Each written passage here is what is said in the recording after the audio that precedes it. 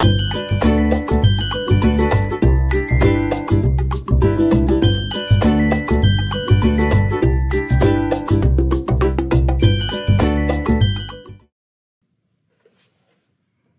right, we are back for part 2 of reading nutrition science research, and today I do have the same header slide as before. We will justify where you're obtaining your nutrition information, differentiate between pop culture resources versus scientific resources for nutrition. We'll describe a variety of scientific studies used in nutrition research, and we'll evaluate the quality of human nutrition research and nutrition communication and its relevance to human health. And as I promised, I'm trying to make my videos a little bit shorter so that you can watch them multiple times and you can focus in on exactly what outcomes you need from that video. So today we're going to really dig into describing a variety of scientific studies used in nutrition research and evaluating the quality of that research. So those second 2 bottom points in particular. If you haven't watched the first video, I'd recommend taking a look at that first. So let's jump into part 2 here. Retrospective studies. So we talked in the previous video how we may be going into one of these scientific databases like PubMed or like Google Scholar and looking up some of the different research papers that are in there. And oftentimes you'll find the abstracts, but what we're seeing now more and more, especially in PubMed, is that they are using some descriptors to tell you what kind of paper you're seeing.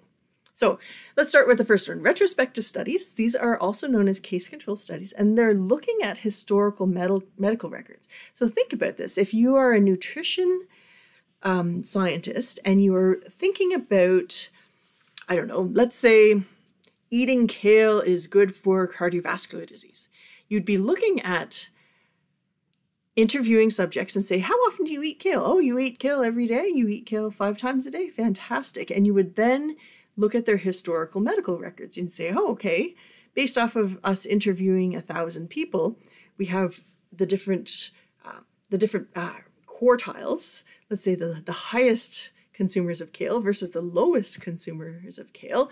And we'd be able to then do some assessments saying, hey, can we look at your medical records? Oh, the people who are eating the most kale have the best health outcomes, the least cardiovascular disease, the least amount of diabetes, etc. And the people who eat the least amount of kale have the most cardiovascular disease. The challenge is that oftentimes when scientists are doing these kinds of surveys, it's hard for people to remember exactly what they ate. And oftentimes they will lie. And it's you can't force people under oath to tell you exactly what they were eating. And the other piece of this puzzle is this retrospective study. People don't have good memories. People can't remember their physical activity and their calories burned.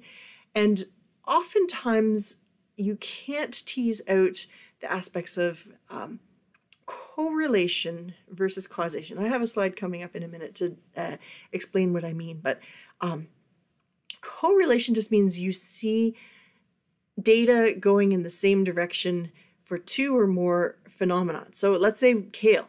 People who eat kale are likely to have better health outcomes, but are people who eat kale also likely to be the sorts of people who exercise and think deliberately about their diet and eat more fruits and vegetables overall? And are those impeding the results? We may see correlation, but we can't say that kale caused the improvement in the health. That's the challenge of a retrospective study. Now, how about a prospective study? Now, instead of looking backwards at historical data and survey tools of what people did in the past, now we are going to instead give a treatment and follow people using that treatment forward in over multiple years. And from there, we can start to gather lifestyle and diet and medical information. And so these sorts of prospective studies have taken place more so in the United States. They have collected what's called the NHANES data sets, the National Health and Aging Health, or I'm going to mess this up. NHANES, look it up, NHANES. NHANES, they are collecting all this data, and they are, over time, they're having people check in, and they're participating in data collection of their health and of their wellness, and they participate in different survey tools where they are being monitored for what they're eating and how much physical activity they're participating in. And in the United States, they are using these little transport trucks driving around. They're not little, and they're like mobile medical clinics collecting information on the health and wellness. And you're going to laugh because I'm looking it up on my other device, the National Health and Nutrition Examinations Survey. And so NHANES has been helpful because they can collect these enormous data sets. But again, correlation is not causation. Just because you see that a population is eating more fruits and vegetables or eating less meat doesn't necessarily link it specifically to the biochemistry. The more we see correlation, the more likely we are going to be able to provide causation, but it's not necessarily the same. This is a fun webpage if you want to have fun just looking at correlations and how it's easy as a data scientist to say, well, I see a trend, therefore it must be cause. In this case, we see U.S. crude imports from Venezuela on the blue line that's running along here at the top. And we see per capita consumption of high fructose corn syrup. And the two lines have a reasonable correlation. But you can't say that one or the other is causing the other. You can't say that because we're importing crude from Venezuela that our per capita consumption of high fructose corn syrup is decreasing. The two do not link. And it's very tempting for scientists to be able to make that correlation. Here's another one. The per capita consumption of sour cream has a reasonable level of correlation. In this case, a p-value of 0.92, which is quite decent correlation. It's not statistically relevant, but it's tempting to say, well, my p-value is 0.92. Therefore, there is cause between per capita consumption of sour cream and motorcycle riders being killed in transport accidents. And, no, the two don't link. And so I know I'm being facetious. I know I'm being sarcastic right now, but there's so many times within this the nutrition literature where scientists are alluding to that causation, or you will see nutrition organizations, food companies look at the scientific literature and they will try to impose causation. And you can't do that. Do not do that. How about this one? Randomized control trials. This is where you are planning an experiment and you are trying to eliminate bias. And bias is just where you, as the research team, you are imposing your idea. So for example, I keep talking about eating kale. If you were to give one group kale salads all the time and you were to give another group only, let's say, iceberg lettuce salads all the time, and meanwhile, the kale group was in there going, oh, you get the kale. That's awesome. This is the good one. You are influencing the outcomes. And so it is important to think about how you're randomizing and removing bias within the experimental design. So in typical randomized control trials, you will have half a group take one treatment and half a group that has a different treatment. And I don't always say that there's two treatments, but in some cases there's 3 or 4 different treatments. But you split the group so that you have a group that does not get the treatment that's expected and another group that does. And you're supposed to try and prevent people from knowing what treatment they had and control all of those external influences. This is far more easy to manage in terms of starting to see the statistical causality, but you can start to see how there's a lot of logistics involved in doing these randomized control trials. And so the groups of people participating start to decrease. It gets harder to manage all of the ethics and all of the research outcomes. And so the cost of doing research on randomized control trials starts to increase considerably. But the nice thing about randomized control trials is that you can authenticate the impact and start to lean towards causality. Now, double-blinded randomized control trials, this is the best of the best in terms of human subjects research. This is where you've got subjects in the study and both the subjects and the researcher are unaware of which treatment is being used. So there can't be that bias by the researcher where they're going, ooh, I know you have the kill cell, good for you, you get to see benefits. You're using coding and masking to prevent people from knowing which samples they're getting. Years ago when I was in my grad studies, I was helping out a little bit on a study where they were feeding people muffins, and some of the muffins had soy in them and some of the muffins did not. And nobody knew which muffins. They just knew that they got a muffin with a barcode on it and they had to eat the muffin. And the researchers didn't know and the subjects didn't know. And they had to eat these muffins for 3 years and go in and have their bone density scanned for osteoporosis. They got to eat muffins for years, just different barcoded muffins. And at the end, they, after 3 years of eating muffins and having their completed bone scans, they were told which muffin treatment they had. Did they have the soy muffin or the no soy muffin? But double-blinded randomized control trials are the ideal way to start to determine causality. But as you can guess, smaller cohorts of people. You can't have hundreds and hundreds of people because it's so complex to execute the studies properly. But this is one of the best types of studies that you can have. Now, meta-analysis, this is where you're taking multiple studies and you're making comparisons against those different studies. So the people who are doing meta-analyses, these are research scientists, and they will ask for the data sets from the original scientists who did the original papers. And then they'll use different statistical scoring methods to rank the impacts of the different studies. And what's cool about a meta-analysis is that you can pool multiple studies together and you can start to make even better conclusions about causality. And this is a really complex field of study. There's a lot of data analysis and statistics involved. But again, I know the folks who are taking this class are in first year of the college program. I want you to just be aware of the types of research that are out there and the benefits of reading one style of paper over another. So I don't expect you to do a meta-analysis. I expect you to know if you found a paper that said this was a meta-analysis performed, that you know, especially if it was from a high quality paper, that meta-analysis is going to be really good information about the conclusions that you could draw.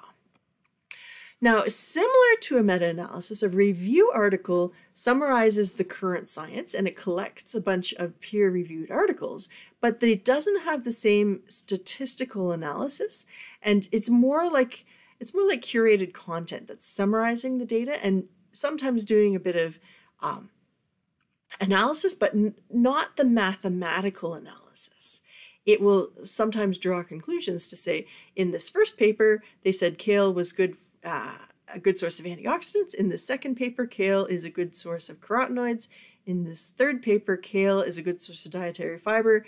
Therefore, we conclude kale is a healthy thing to eat. But it doesn't do that same mathematical or statistical analysis to show causation from that collection of information. But review articles are often a great gateway for people to do reading in nutrition science because it's a summary. You've had a scientific team pull together a wide variety of different reading, and they've pulled the most important information from that reading and summarized it for you in a nice tight form. And honestly, I often say to students who are doing a bit of literature review, I say, start by screening in PubMed just for reviewed articles and see what you can find within the review articles first.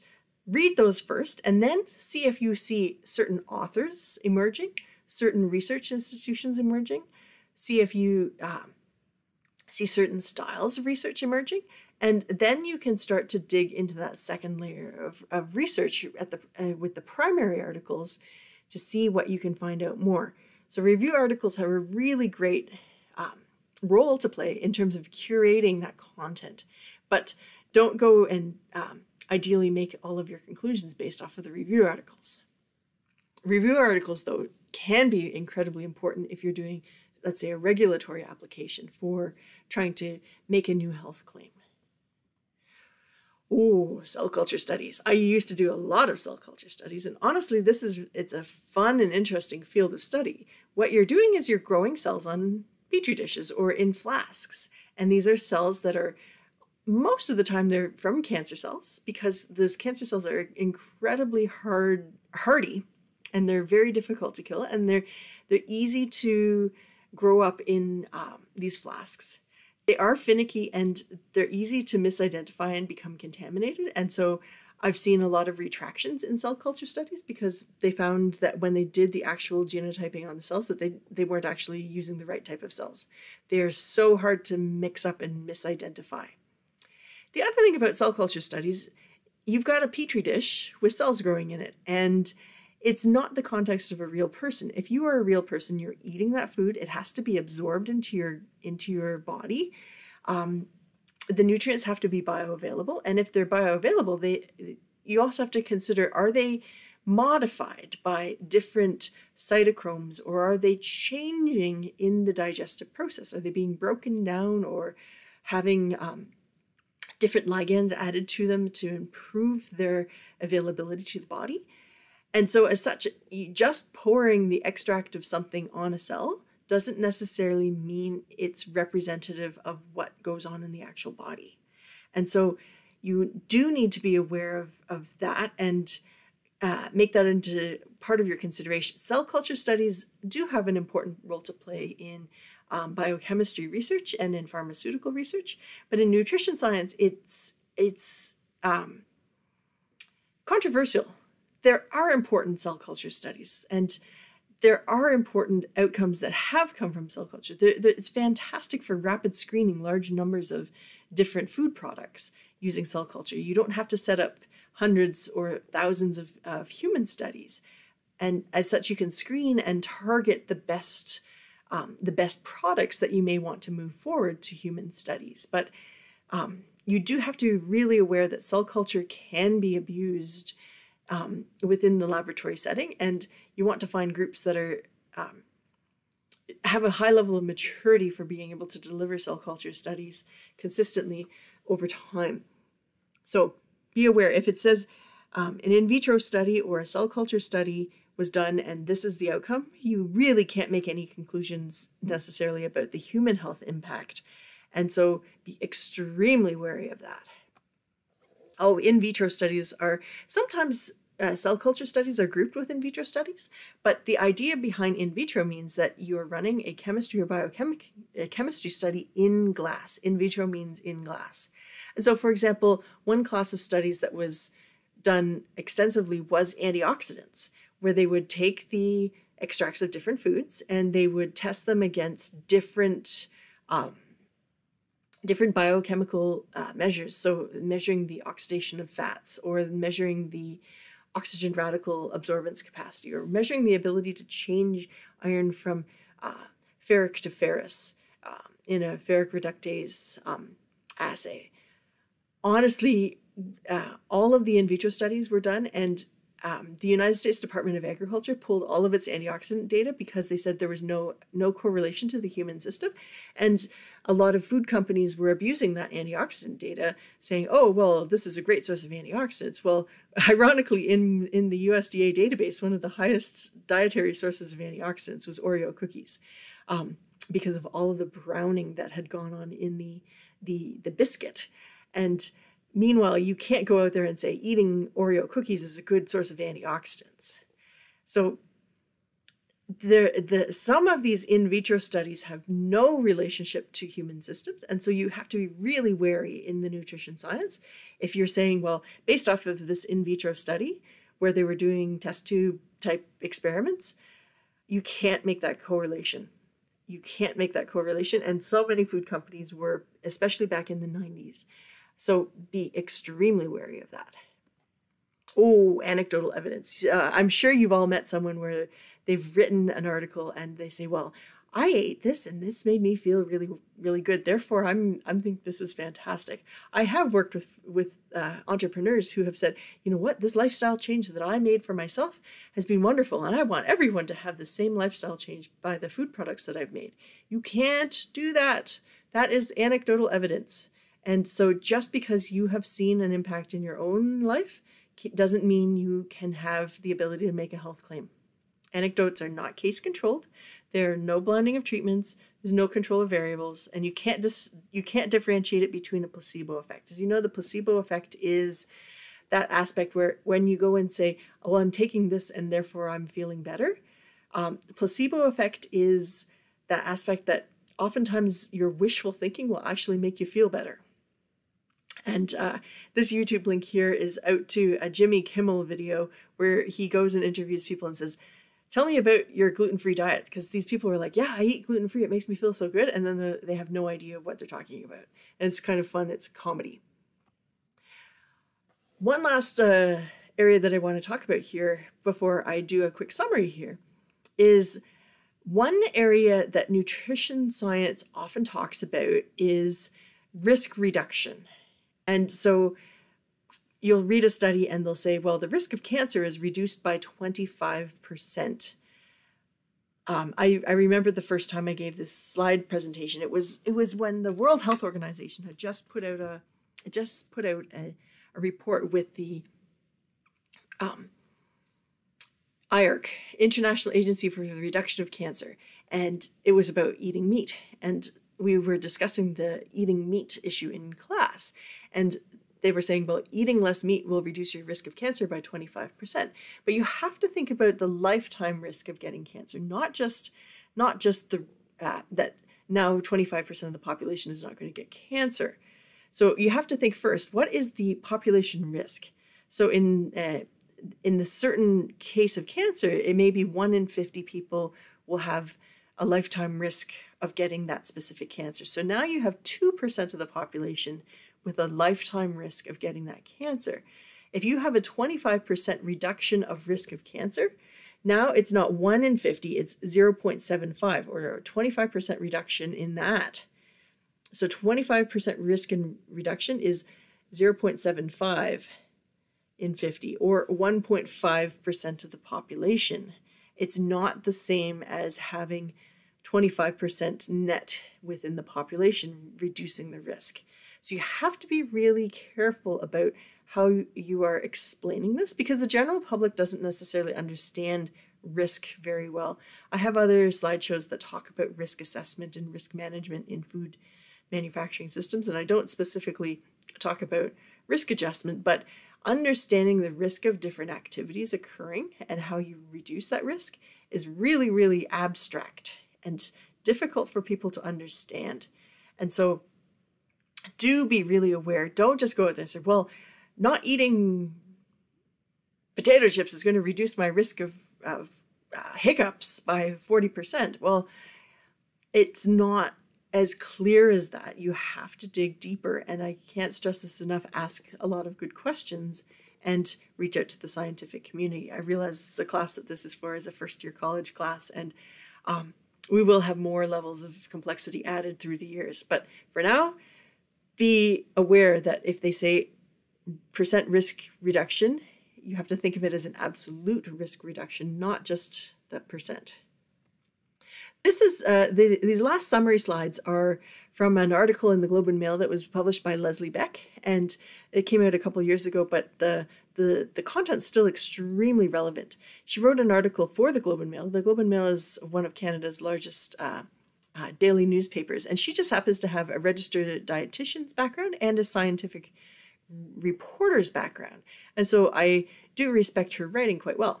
So she had written this article saying, how do you read the headline news to understand its impact on nutrition? So her first quote was, does the story report the results of one single study, or does it reference other studies on the same topic?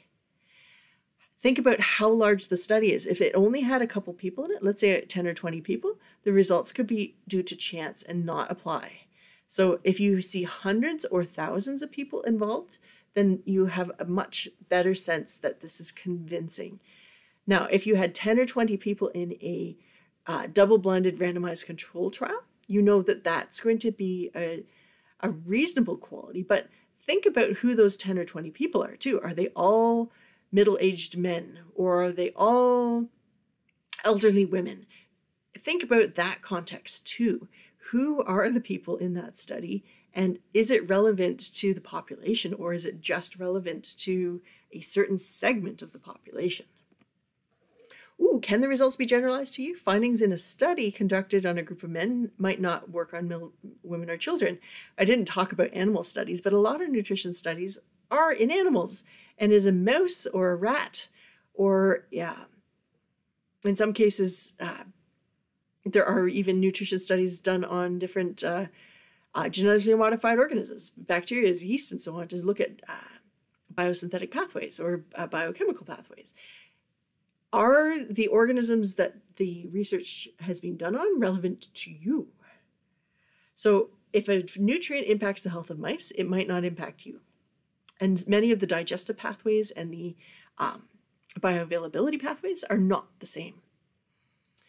Did the study look at a real disease, or did it look at a marker of a disease? So in some cases, they'll be looking at, so for example, heart attack, but they may be saying, well, we're not looking at heart attack, we're actually looking at inflammatory C-reactive protein, or we're looking at different biomarkers. Biomarkers don't mean disease. And so look at nutrition science that actually has impact on the actual disease and not necessarily on the biomarkers. Now, that said, many of these biomarkers are well linked, but again, reviewing and thinking about the scientific literature puts your credence more on the ones that actually measure disease-based outcomes. Who paid for the research? And so oftentimes this is in small print, but also take a look at who that researcher is and identify where their funding sources are coming from. Oftentimes researchers will list who their funders are.